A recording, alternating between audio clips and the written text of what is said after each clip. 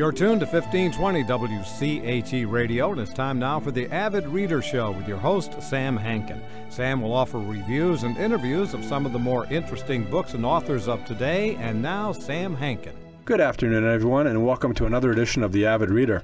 Today, our guest is Charles Seife, author of Virtual Unreality. Just because the internet told you, how do you know it's true? That's its subtitle. It's published this June by Viking. Charles is also the author of Proofiness, Sun in a Bottle, Decoding the Universe, Alpha and Omega, and Zero, the biography of a dangerous idea, which is my favorite. And here I'll cut and paste from Amazon, one of Charles' pet peeves. More about that later. Zero, infinity's twin, is not like other numbers. It is both nothing and everything, and that concept has always fascinated me. Charles holds a mathematics degree from Princeton, MS in mathematics from Yale, and an MS in journalism from Columbia. He used to write for Science and New Scientist before joining the Department of Journalism at the New York University, NYU. Virtual Unreality is a book about information, its immediate flash throughout the world, and the fact that information itself is no longer a scarce commodity. It's ubiquitous and instantaneous, which gives rise to its unfortunate cauldron for unreliability. Anybody can mess with your Wikipedia entry. Anyone can set up a Facebook page for you anytime. Anyone, as Charles talks about, can cut and paste copy and use it to pretend it's journalism. Anyone can use a sock puppet, which Charles will explain, and pose as an independent source. So here to tell us, give us information is, and welcome, Charles. Thanks so much for being here. Thanks so much for having me. Well, so why are we so susceptible to disinformation now as opposed to the disinformation we've been subject to in the past of our history? Well, digital information has some really interesting properties that we've never encountered before. The act of copying something is instantaneous and sudden and perfect in a way that it could never be before. If you think about it, the term copyright relies on the fact that you are able to control the right to copy your work. And it used to be that if you wrote a book, you'd be limited by the fact that someone had to have a printing press to produce it. Whereas nowadays, digital information can be copied over the internet with a handheld computer instantly with perfect fidelity, and this has all sorts of implications that we really are just beginning to grapple with. Well, for example, the very fact that you can copy something and move it instantly around the world means that if I write something and put it out there, someone else can take exactly the same thing within seconds and put it out there and alter it and change it on their own. And if they've got a bigger audience, what they have done to my original work can be drowned out by them.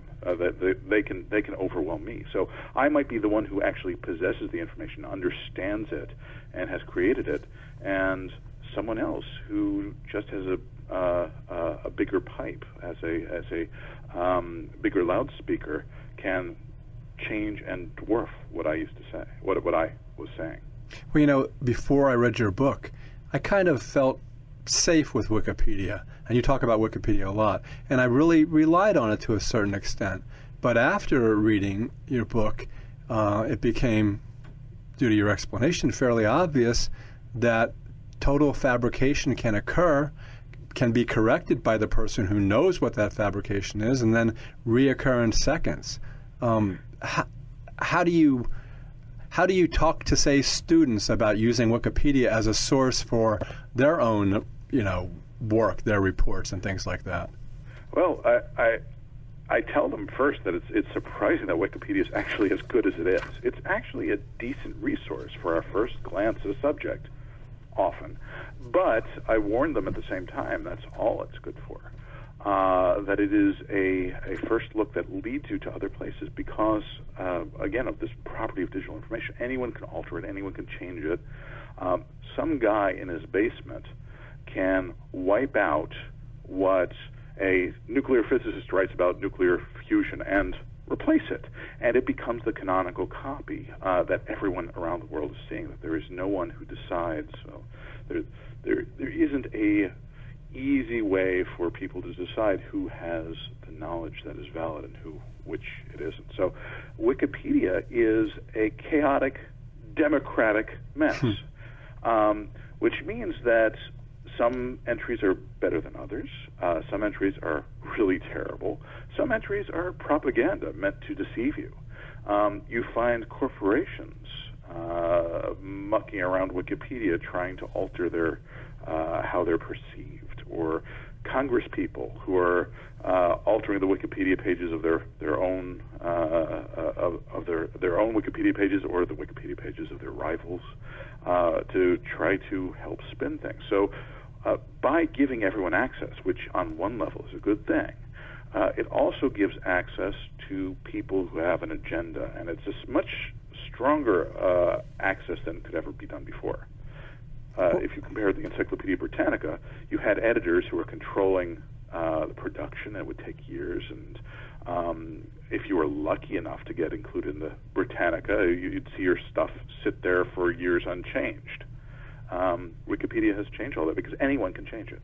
It's funny because, as a somewhat of a lark, I looked at your Wikipedia entry, which is somewhat spotty, and I thought, I wonder why Charles doesn't go in and fill it in with the things he's done, more information about the book Zero. And it's funny because it was just, like half a page. And I'm sure you've looked at it. But oh, yeah, I've looked at it. It's filled with errors, actually. and it's not written very well. Like the one you talk about, it wasn't from your friend because he would have written it better. Yeah.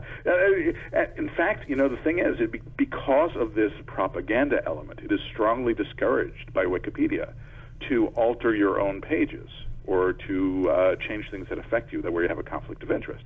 Of course, not everyone obeys that rule. I have chosen actually not to alter my Wikipedia page because it would be a little bit hypocritical for me to do that. But a lot of the stuff is borderline incoherent, and you see biographies of living people where you have stuff which is actually libelous.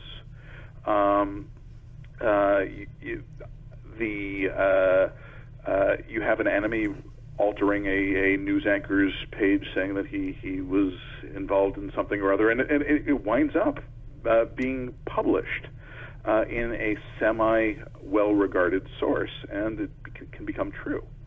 Tell that story about back before all of this in the 19th century when the rumor went around and ruined the guy's life that he had died.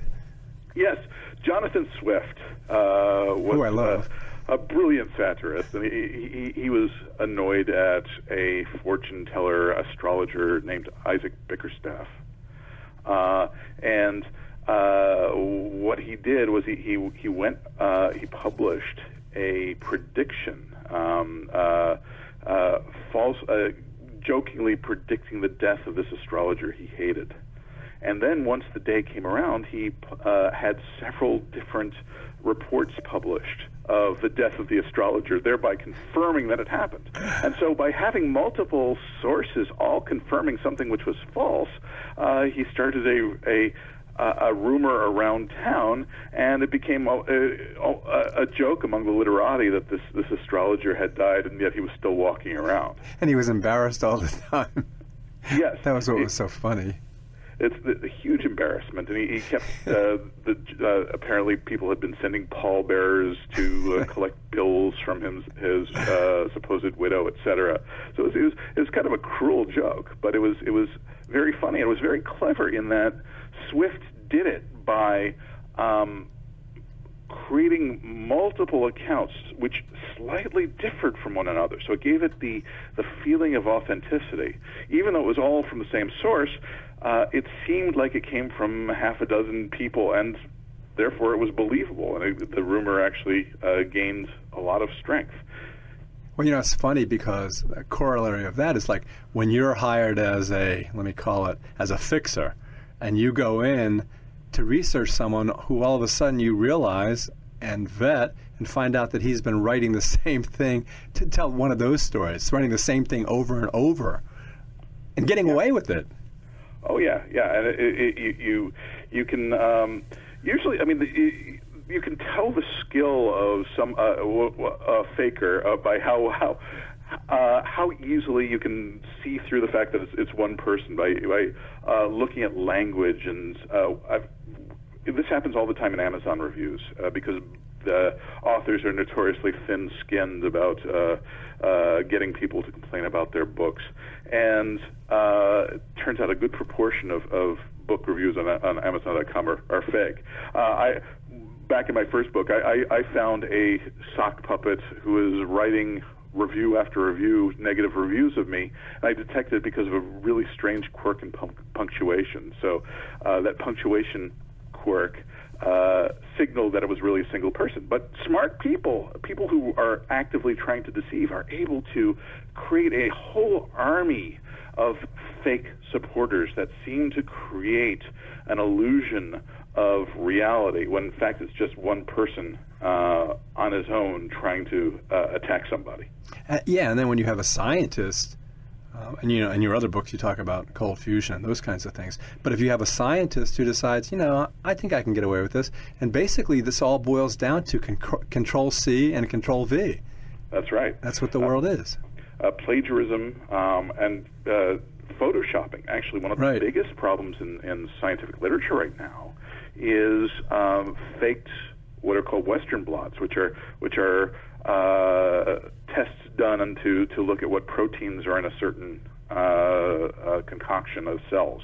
And so what people are doing is they're cutting and pasting these little lines which determine where your proteins are and putting them elsewhere. So they're making up from whole cloth scientific results, which they never did. And so that they're claiming they ran tests that they never did. They're finding things that never happened.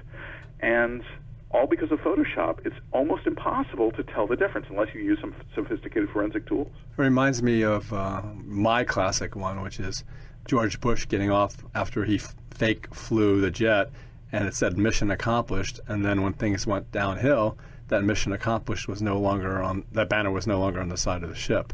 That's right. I mean, government. This sort of thing goes way back. I mean, the Stalin era has a reputation for airbrushing people one by one out of photographs. So it's the fact that photographs can be faked and altered isn't new. Was it Iraq or Iran that you were talking about with the missile? Tell that. It was Iran. It was Iran, and they had a missile launch where you had. They launched 5 missiles, and they celebrated and put this picture up on the wires. And people very quickly detected that the 5th missile was photoshopped, and that the 5th missile actually failed to launch. And so what they did was they created some composite of the previous missiles to make it look like there was a 5th missile, and people detected it. And what happened was because people in the United States and England were really very skilled at Photoshop, they created scenes with that same photograph that were more realistic than what Iran had put out. They photoshopped in X-wing fighters and all sorts of superheroes and strange stuff, but it all looked more realistic and more professionally done than what Iran had done. And that kind of underscores what's really different, is that it used to take the skills and money and time and effort and expertise of a nation state to try to fake things on a large scale. Now, if you buy a computer, you spend $1,000, spend some time playing around with Photoshop, you can do a pretty decent job on your own. And it's funny because the nation became ridiculed because of their amateurish job, and that harkens back to Jonathan Swift because they thought they were putting up something that was going to make them seem all that, and it turns out they get laughed at because of the amateurish way in which they went about it. Yeah, and then I think the headline was, Iran, you suck at Photoshop.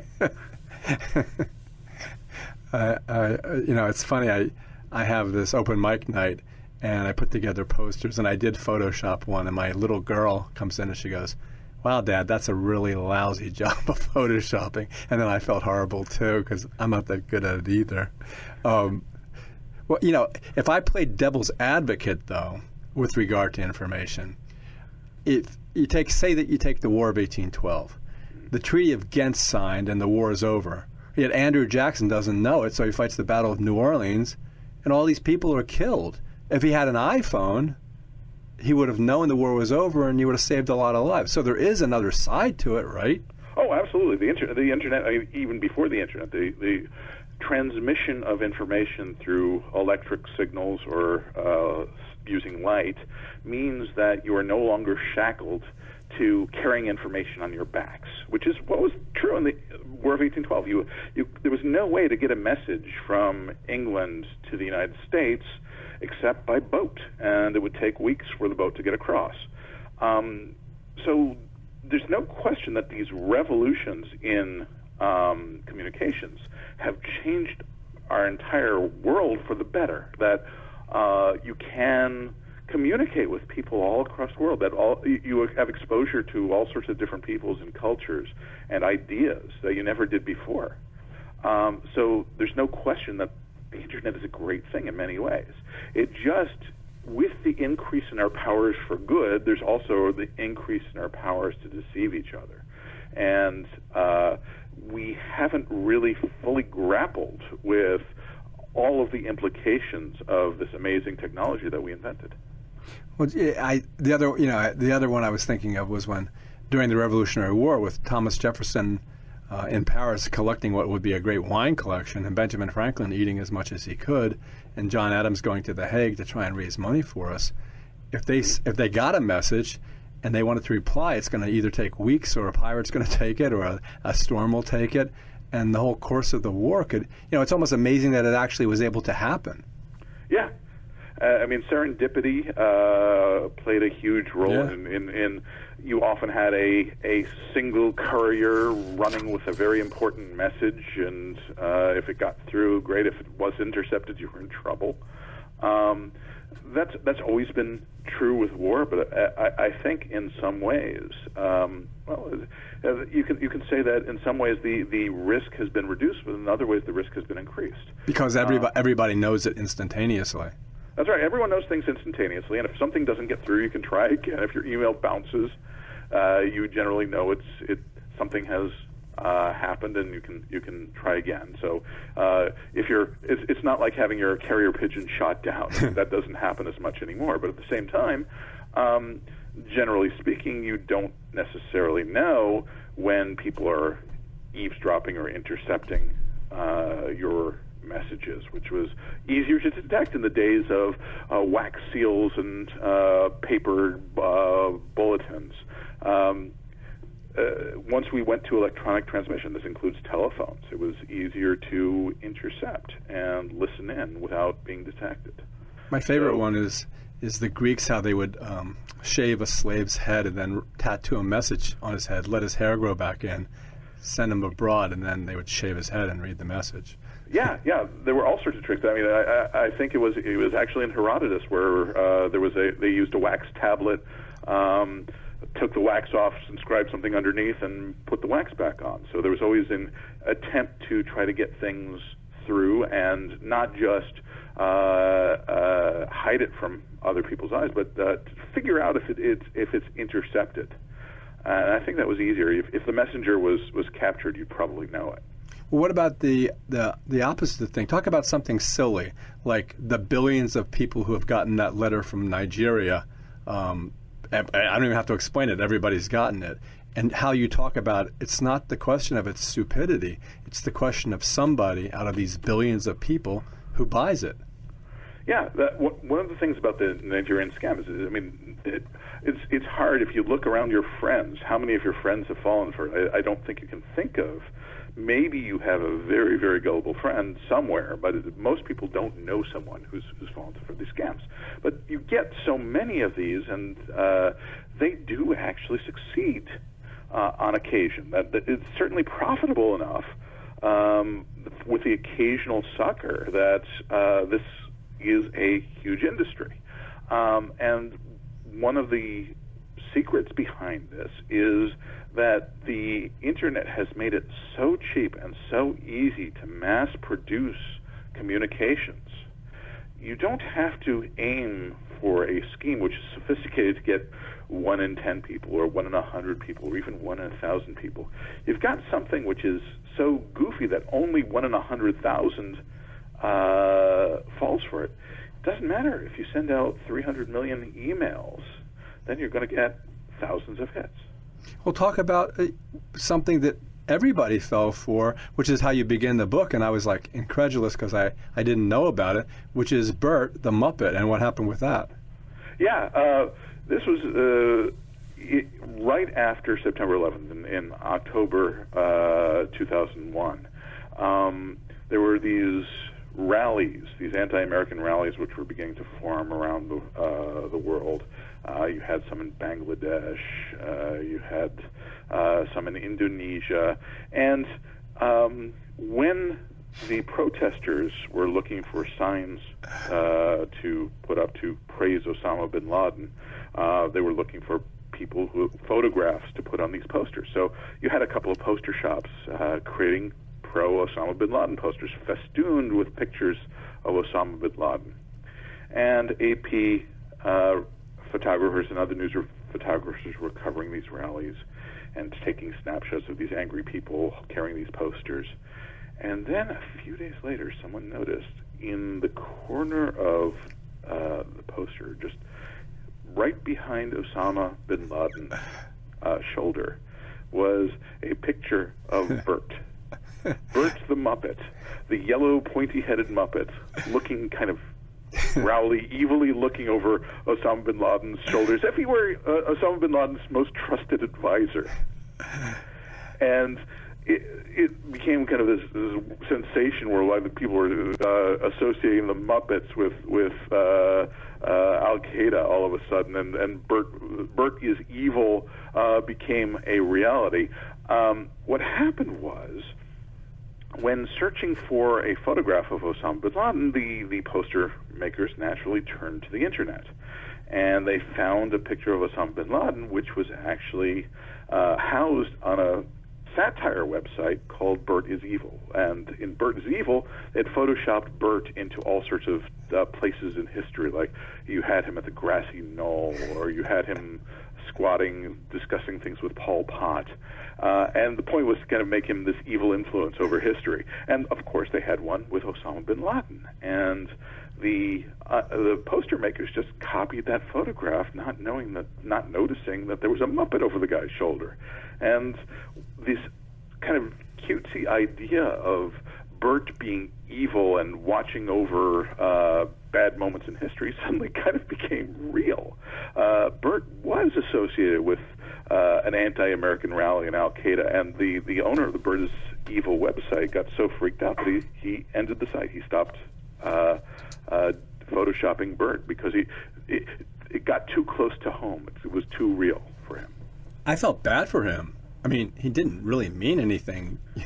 And then all of a sudden, yeah, it's just his life could have been ruined because, how could he do this? But he didn't really do anything bad. It's just everything gets caught up. And that's, I think, a big part of the premise of your book is that when something goes viral, like it goes viral now, whether it's a dancing cat, as you say, or that kid who, the Kung Fu kid. Talk about that one a little bit. Yeah.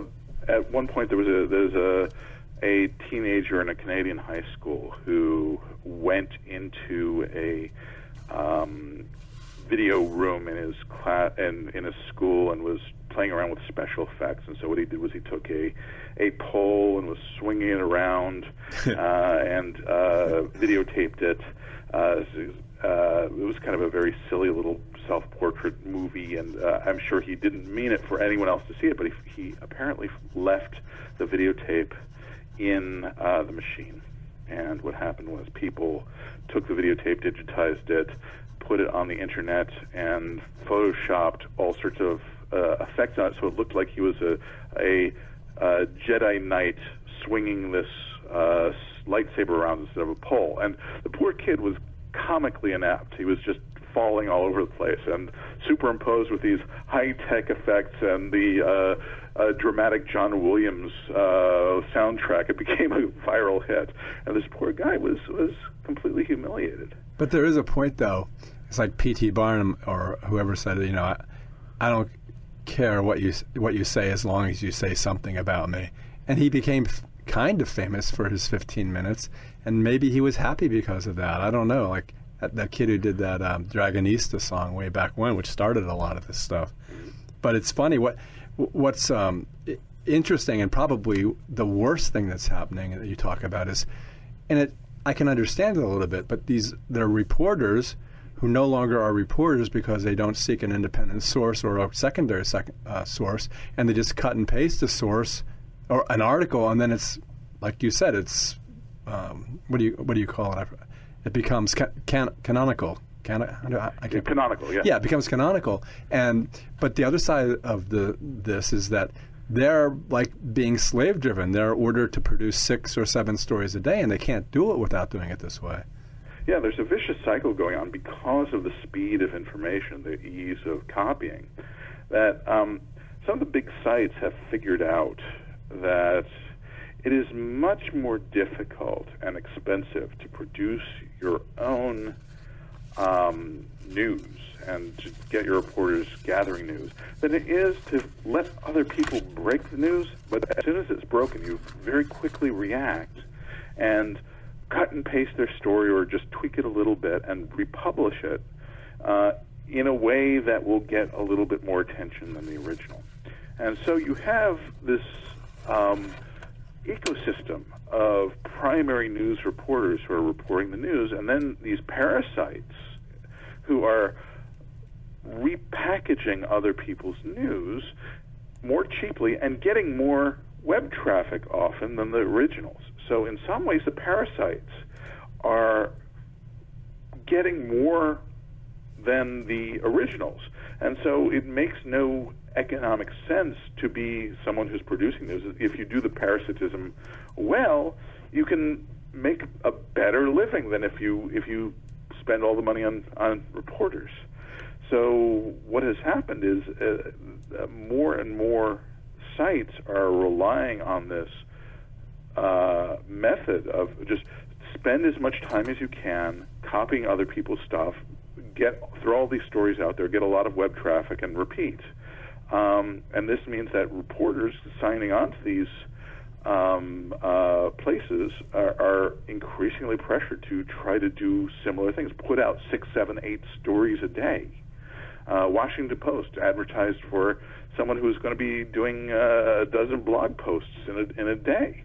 And unfortunately, if you're doing a dozen blog posts, if you're taking less than an hour, half an hour to do each one, there's no way you can do any reporting. There's no way you can speak to people, much less go outside to a scene of a crime or interview somebody who was an eyewitness. So you're stuck copying other people's stuff, and this cycle continues, and it doesn't seem to be stopping.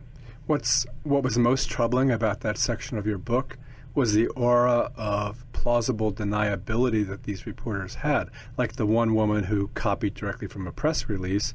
And even as you said, that's not really plagiarism. She said she wasn't trying to plagiarize, but nonetheless, when she wrote it, it then became the Word, and the Word was God. You know, it's like that. Yeah. And the norms in journalism are changing as well. I have a class of science journalism students, and every year at the beginning of the class, just to depress them, I take a news story, a major news story that's broken in a number of ways, and you have 12, 14 outlets who've covered this story in different ways. And you will find nowadays that maybe 3 or 4 of those 14, 15 outlets did original reporting. The rest were more or less copying a press release. This would always happen. This would happen years back, but the proportion of news outlets which are just relying on press releases is definitely going up, and it's a scary development, because that means that the people who are interested in how they're portrayed in having the coverage are altering the news in their favor. And this kind of goes back to the Wikipedia problem. Yeah, it's funny, I wouldn't say this, but for the fact that you introduced it, because you said just to depress your students, but the book itself, there doesn't appear to be a solution, and in fact, this seems to be increasing in such a geometric fashion that what's going to happen? What the heck is going to happen? I'm not sure exactly how things are going to develop. But I think it's illusory to think that there's any way we can turn back the clock. Right. Things have changed. Things are changing, for both the better and the worse. And my book talks mostly about the worst. And I think what I'm hoping will happen is that people will become savvier about their information. They'll be smarter about figuring out where sources are and what their problems are, their biases, questioning the information that they're fed through their digital sensorium, being a little bit more skeptical of consumers of information. And I think that's the way we as a species are going to have to evolve. Otherwise, we're going to be allowing people to use our new sense, our telesense that's enhanced by the Internet, that if we allow people to manipulate it, that we are being controlled by them, allowing them to control us. Another aspect is that the networks, you talk about that a little bit, the television itself is going by the wayside because you take someone like Justin Bieber, who was discovered essentially on the Internet, and then my 16-year-old, there's this girl named Bethany Moda, and when she was 14, she did one video of her in her room about fashion.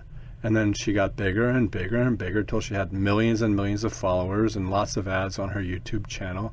And then she just got her own line of clothing at Aeropostale, and my daughter just bought 6 outfits that are Bethany Moda outfits. And it's almost like you can become a star. You can become a star, and it starts with really nothing at all. She was 14. Yeah, and there's incredible power here because amazing power. Anything you say, anything you post, you go onto Twitter, the world can see it. It is out there. Almost, the reach you have now, it's as if every time you utter something, it echoes around the world. You have to say things that people want to listen to, or at least gawk at. But the potential is there like never before, and so that is a wonderful thing. But it's also a scary thing because you are exposed in a way that you've never been before. In some ways, that anything you post on the Internet is obviously not private, but people are integrating so much of their life into Internet devices, into Internet websites, that in some ways we're entering a post-privacy society, that everything we do, a good proportion of our everyday lives, is accessible to complete strangers halfway around the world. It's like kids joining up anything through Facebook, and it even says, we are going to take everything you own. It says if you sign up here, we're going to take your profile, we're going to take your friends, we're going to take every site, and they still sign up through Facebook because I think people just expect there is no privacy anymore, and to a certain extent, you have to live as if you live in a glass house, and I think that will increase because it just seems like it's doubling every year. One thing that really struck me and was really scary, and I think very wrong, is when Carl Icahn was fighting with Apple, and then he started tweeting things about Apple and what he was going to do, and that must have made him a ton of money, and it certainly affected his fight. And I thought, this is really wrong that he's doing this, but there's no regulatory authority at all that can stop any of this stuff. Yeah, unless you get across the line of insider trading, right? Then you can do anything you want. And this is one of the amazing things about information. It has value on its own. You can create it out of nothing. And if you're smart, you can create stock rumors and have the stock market move, buy information that you create, and make lots of money based upon those movements. And so there's a great incentive out there that you can actually use information in various ways to make money, and some of these ways are great, that benefit people, and some of these ways are parasitic. And all of these parasites and information creators are battling it out in these wars that we barely are aware of. And part of what I'm hoping that people figure out is that we are subject to these wars. Just be aware what's waging around us, and that way you'll be able to defend yourself against the things you don't want to affect you. Well, that's a big assumption. And I guess, the book has been enormously praised, but the ones who have reviewed it in a somewhat negative fashion are talking about you as if you're a naysayer. And it's not that at all. You're just pretty objective in the book. Nothing you say, and by your footnotes alone, it's clear that you have done the work that you hoped would be done by reporters today. But some people who read the book look at it as if you're saying, this is the end of the world.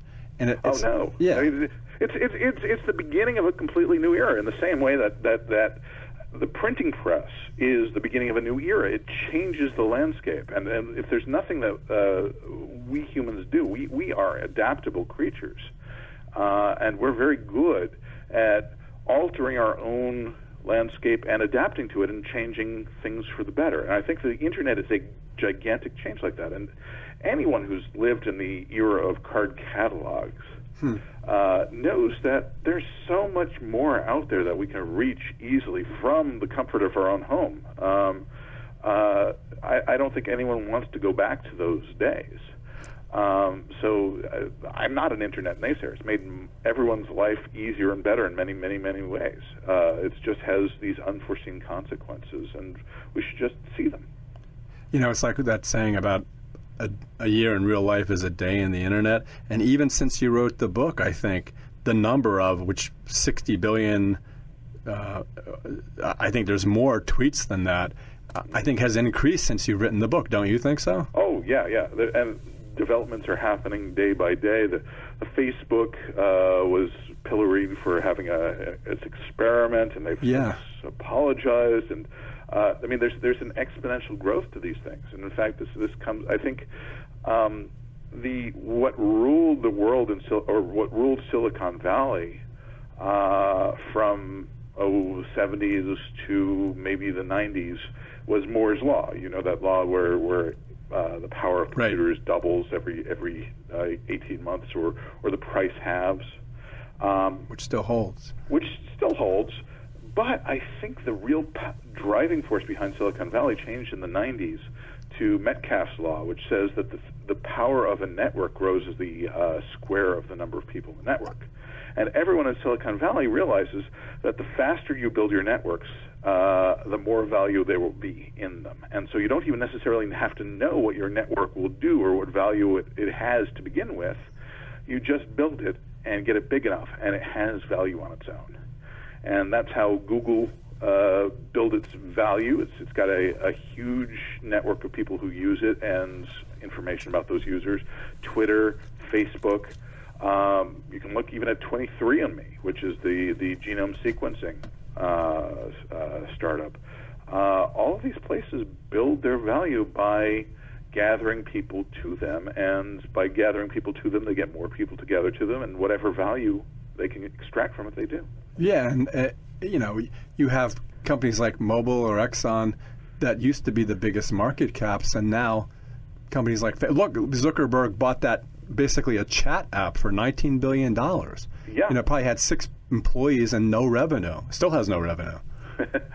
Oh, and this harkens back to the late 90s, early 2000s, where everyone talks about an internet bubble, and that's this. I mean, valuation of something which is intangible is really, really difficult. And that's another thing of the information era is the old ways of valuing something, having a scarcity, having a tangible product that you had to ship and move. Those aren't the only ways of making money anymore, and these intangibles, these informational things, are becoming an increasingly large part of our economy. And when you've got something which is copyable and isn't scarce, economists really don't know how to make sure that we pay for what the value is. I know. It's like how Warren Buffett said he never invested in any of this stuff because he simply didn't understand it. And I can appreciate that philosophy, because trying to wrap your head around this piece of software that is theoretically worth it, $19 billion, because he paid for it and they accepted it. So it's a clear transaction that was based on perception of value. But I don't see it. Either I'm too dumb to see it, or I just can't understand it. I don't even know which one it is anymore. That's how confusing it is. Yeah, it's not even necessarily a value based on perception. It's a value based on perception of people's perception. So you can crawl down this infinite cycle where it's a game where you're no longer worried about what the company inherently is worth or what people think it's worth. And if they're really smart, you think of what people think and what people think it's worth. It's really actually what the perception of the future is, and it's a future that's, you don't even know what the future is. Is it 6 months? Is it a year? Is it 10 years? It doesn't make any difference anymore. But I could talk about all this stuff for hours, and I didn't mean to take up all of your time on this, but it just all of your books have attempted, in my mind, to explain things to people that they otherwise either wouldn't have understood or would never think of. So what's in your, in closing, what's in your mind when you decide, all right, I'm going to explain what zero really means, why it's so crucial to understand why this cipher, if you will, makes our lives kind of work in a way. So what gives rise in your mind? Are you just sitting around doing a thought experiment like Einstein? Or do you just say, I wish people understood this the way I did? It's there's an aha moment that precedes most of my books on some level, that you are working with a concept and all of a sudden it crystallizes. And with something like zero, I was trained as a mathematician, and very quickly when you're training in mathematics, you start dealing with some very abstruse, complex topics like infinity, and infinity in several different forms and different levels, and looking at how this number system works on very complex ways. And the aha moment came realizing that really to understand the complexity of it, it all has to do with the uniqueness of the number at the origin. And so for me, sharing this aha moment is the motivation for most of my books. And for Virtual Unreality was very much the aha moment was realizing how this double-edged sword that people were praising the information, the value of digital information, and where everyone was talking about the negatives in different ways, but no one had kind of talked about it as a property of the digital medium. Similarly with proofiness, I work with mathematics all the time, and yet understanding the power that it is used, of mathematics as it's abused, seeing that made me want to kind of tell people about it and give them the same aha moment that I had. That's a great answer. Thanks. I mean, thank you so much for coming here today and explaining why we are where we are. It's a great book. I have a bookstore, an independent bookstore, and it's on our front shelf. And, if you ever get to the Philadelphia area or just outside, please come by. We'd love to have you there for a signing. I'd love to drop by. Great. Thank you. Well, it was a pleasure talking to you. And your next book, like I said, we'd be glad to talk again. Absolutely. My pleasure. This was quite a fun interview. That was Charles Seife talking about his book, Virtual Unreality. Just because the internet told you, how do you know it's true? And the answer is there's no way. I understand what he's saying about people smartening up, getting more attuned to what's real and what's fake, but I can't see, and I would tell him this too, I can't see how we're going to get smart enough to be able to discern the difference between truth and falsity in this new world, in this new, essentially, world. It's a different reality than the one that we have waking up when we get dressed and walk down the street. This is completely different. And speaking of completely different, next week we're going to be hosting Mandy Aftel, who is discussing her latest book, Fragrant, The Secret Life of Scent. It's kind of a off for me, but I thought, this is going to be about perfume and all. It's not. It's about, I guess, the epic of aroma and, what it is that creates smell and why it's so important to us, why it's so evocative, why when you think of burning leaves, does it raise all these memories of Halloween or walking with your dad or taking your dog for a walk, but it's very evocative. And in fact, I just read of a study that portends an early death for people in correlation to their loss of the sense of smell. So I was thinking, based on my blue eyes, my left-handedness, the fact that my mother never put sunscreen on us when we were kids. I mean, who did? So we got horrible sunburns at an early age. My uncle was a dentist and gave me and my brother vials of mercury to play with. And my increasing inability to differentiate odors, I should have been dead 20 years ago. So anyway, on that note, we'll end. And hopefully I'll be around next week to interview Ms. Aftel regarding her book, Fragrant.